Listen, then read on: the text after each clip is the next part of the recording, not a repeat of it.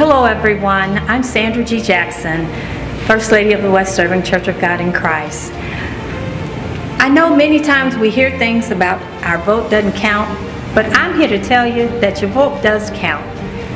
This November, if you've never voted before, take advantage of the opportunity. Get out and vote. As you vote, pray. Pray in the voting booth and let the Holy Spirit lead you to those that you need to vote for. Trust in the Lord with all your heart. Lean not to your own understanding. In all your ways, acknowledge Him, and He shall direct your path.